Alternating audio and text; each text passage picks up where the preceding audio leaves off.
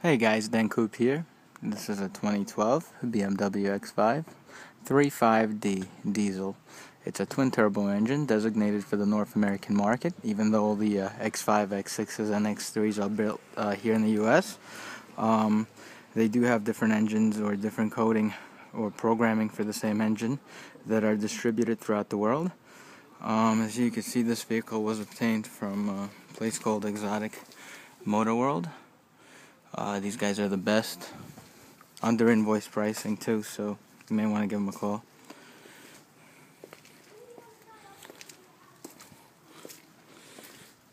This particular model has the 22-inch style 300M rims with the LCI Aero Performance Kit.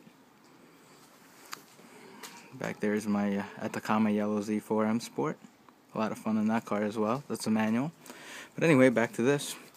So just like I did in my 2011 diesel, I'm going to go ahead and make a quick instructional video on how to do this. And it's real simple. I've done it so many times by now. Essentially, pop the hood.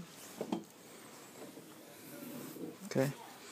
You don't even need a wrench or anything. Just put your hand right under here, and the engine cover just pops right up.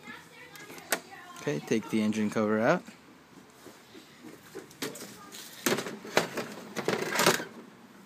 Okay. Next, what we're going to do is we're going to take a look under the engine. Okay, what you need to locate is